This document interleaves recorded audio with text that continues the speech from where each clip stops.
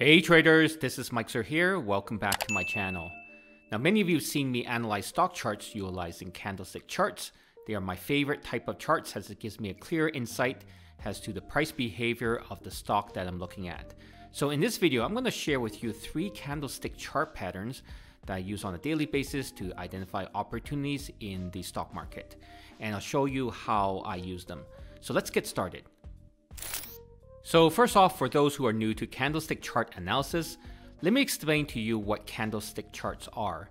It's a chart that's used to give a visual representation of what happened to the price movement of a stock or a financial instrument in a given period of time.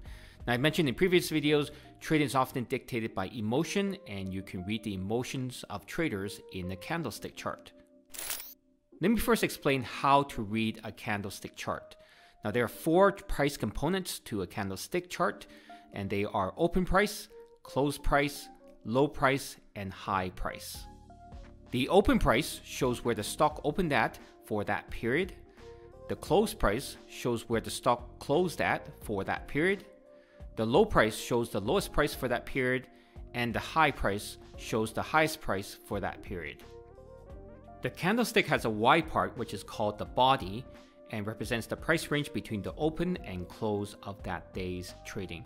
In addition, there's a line found on the candle called a shadow or a wick, and this illustrates the highest and lowest prices. So how do you interpret these prices? Now, if the close price is higher than the open price, then the color of the candlestick chart is typically white or green, depending on your charting software. Now, this means that at that given time period, the buyers are in control. However, if the close price is lower than the open price, then the color of the candlestick chart is typically black or red, again, depending on your charting software. And this means that given this time period, the sellers are in control. So you can see that each candle is an individual battle that is fought between the buyers, who we call the bulls, and the sellers, who we call the bears. And the biggest benefit in utilizing candlestick charts is knowing who is in control in each candle. Is it the buyers or the sellers? And by knowing who is in control, you can decide what to do next. So for example, you can forecast where the price will move up or down, or help you gain a clearer understanding of when a reversal might take place. So let me show you how next. While the candlestick colors can tell you who is in control, they do form patterns that you can use for analysis and help forecast future price movements. Now, candlestick charts are separated into bullish and bearish. Bullish patterns indicate the price is likely to rise, while bearish patterns indicate that the price is likely to fall. Now, while there are hundreds of candlestick patterns out there, I'm going to just cover 3 candlestick patterns for you to get started. The first candlestick pattern that I want to share with you is called the hammer, and this is a bullish pattern. The hammer candlestick pattern occurs when a stock trades significantly lower than its open price, but recovers substantially within the period to close near the open price or higher. And this is meant to suggest that initially sellers were in control, that were pushing prices lower, but strong buyers came in to absorb all the selling pressure and drive prices back up.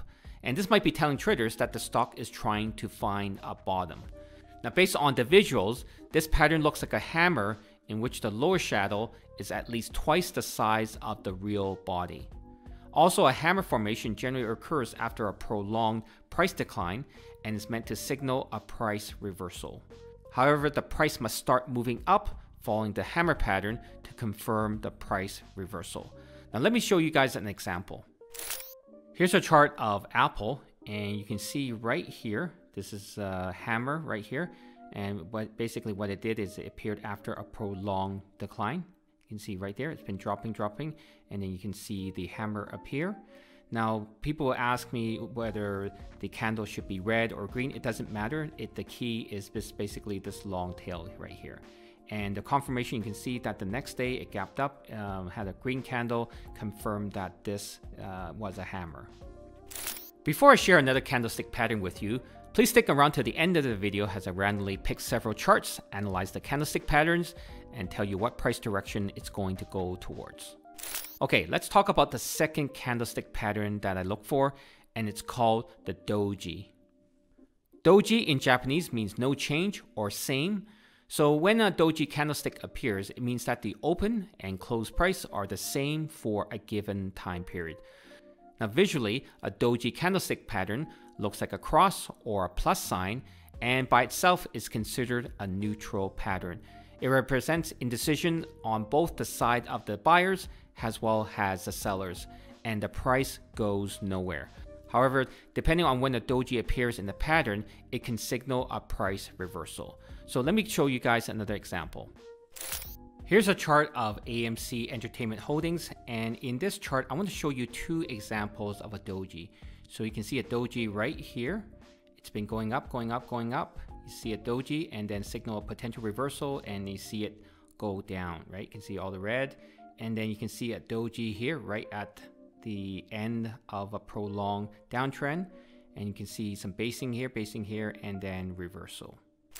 Let's talk about the next candlestick pattern that I look for, and it's called engulfing pattern. Now there are two types of engulfing patterns. One is called bullish engulfing pattern, while the other is called bearish engulfing pattern.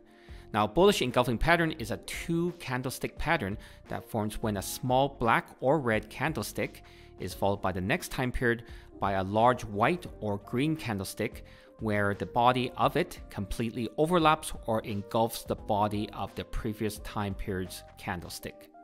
Now this pattern indicates that buyers have taken control, and depending on where the candlestick pattern appears in the chart, it could signal a potential price reversal or a continuation of a powerful uptrend.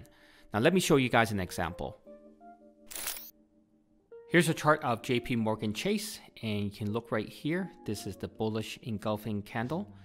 You can see here, especially since it's been falling, and you can see two red candles here, and then the green candlestick completely engulfed the red candle.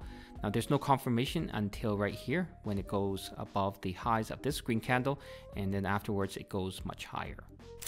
For the bearish engulfing pattern, it's the opposite, where it consists of a white or green candlestick followed by a large black or red candlestick that completely engulfs the smaller candle.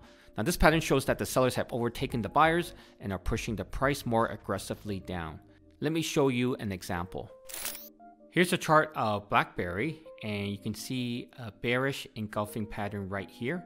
You can see the price has been really strong. You can see this big green candle here, and then green candle, and then suddenly a big red candle that basically covers the green candle, and then you can see afterwards the confirmation of it going lower.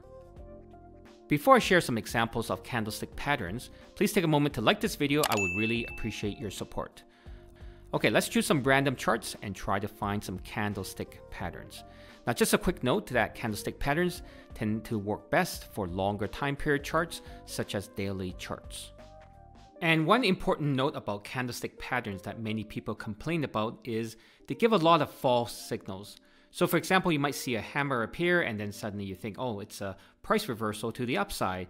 But then the next day you see that the price actually did not move up or down. So what you need to keep in mind is the context of when the candlestick pattern appears, as well as utilize the other technical tools that I've been teaching you guys. Now, candlestick patterns are not the holy grail. Now, having said that, let's look at some candlestick patterns together.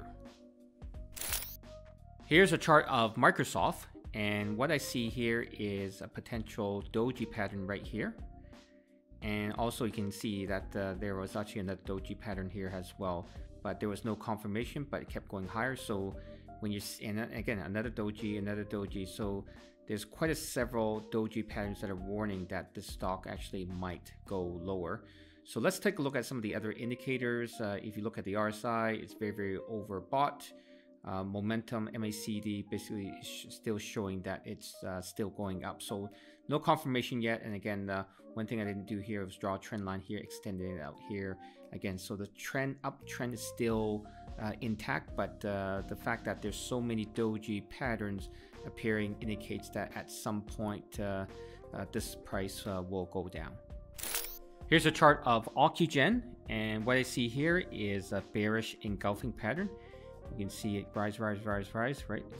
1, 2, 3, 4, 5 green candles in a row, and a big, large red candle, followed by heavy volume. You can see the RSI was, again, before a very overbought. Now it's 64, so a little bit neutral. The MACD is still indicating that the momentum is still up. So again, if you look at all the factors, it looks like there's a possibility for a downward movement. But again, if you draw a trend line here extending it out, we still have to wait for confirmation. But again, this is a warning sign that with this bearish engulfing pattern that this stock might head lower. Here's a chart of Raytheon Technologies Corporation, and you can see right here, this is a bullish engulfing pattern. You can see that this green candle covers this red candlestick, and you can see that the stock actually has been going down. In terms of the RSI, it's around 50, so it's quite neutral. What's concerning is the MACD is still a negative momentum. However, you can see this candlestick right here is actually indicating the negative momentum is actually slowing down. So if you look at this overall pattern, yeah, it looks like it may be potentially reversing, but we definitely need to see more confirmation. Thanks for watching. If you like this video and want to watch other videos where I show you all the tools that I use on a daily basis to analyze the financial markets, please click on the left for more videos and click on the right for the full playlist. I'll see you in the next video.